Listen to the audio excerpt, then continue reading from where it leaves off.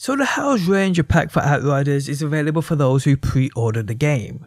Now over the past 3 weeks since the demo dropped, I have received so many questions in regards to is it worth pre-ordering for this pack, what are its contents, and what happens if we play on Xbox and already have Game Pass and decide to play via Game Pass.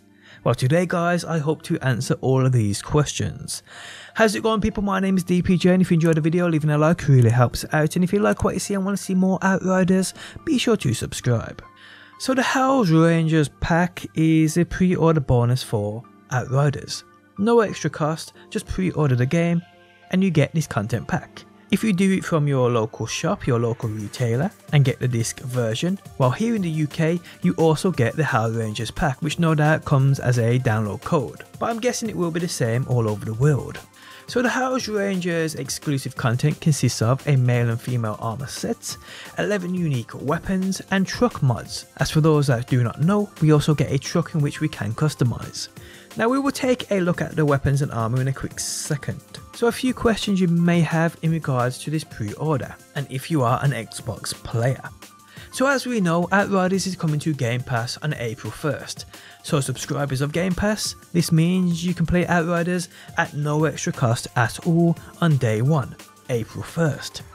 Now if you've already pre-ordered the game on Xbox, People Can Fly came out and said they can refund the game absolutely no problem at all. But playing Outriders without the pre-order via Game Pass means you will not get the House Rangers content pack. But what has been confirmed is the fact the House Rangers content pack will be available after release for you to purchase. And if you are a Games Pass subscriber, you also get a 10% discount on that purchase. Now the price of this pack we don't actually know yet, but I'd probably say around £10, $15 would be around the price I'm thinking here. Now I'm guessing this goes for PlayStation and PC players too.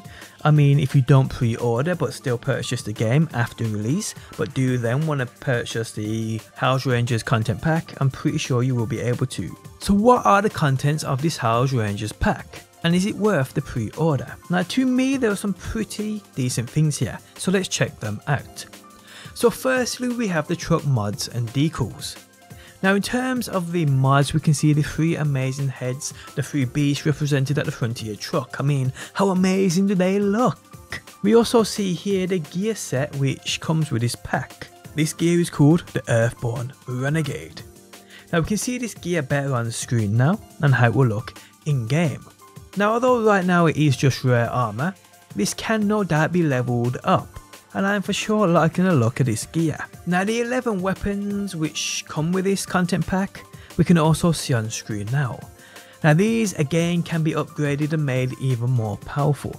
I believe taken up to the epic rarity where you can rock 2 mods on them, including tier 3 mods which are exclusive to legendary weapons. So yeah, these weapons in design, although are very clean in regards to what others we have seen, is how clean they look which makes them look unique. And I think they do look great, especially with that inscribed House Rangers text on the side of them. I'm loving these, and as you can see we get 1 of each archetype of weapon the game offers, which is pretty cool. So 11 in total come with this House Rangers pack.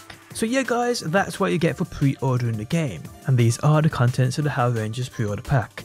Now to me I do think they're a great bonus for just pre-ordering the game. I mean, if you plan on playing the game on PC or PlayStation, I'd recommend pre-ordering it as you get these at, in reality, no extra cost at all. Now if you play it on Xbox it's a little different if you already have Game Pass, and the fact they have said you will be able to purchase this content pack after release with a 10% discount.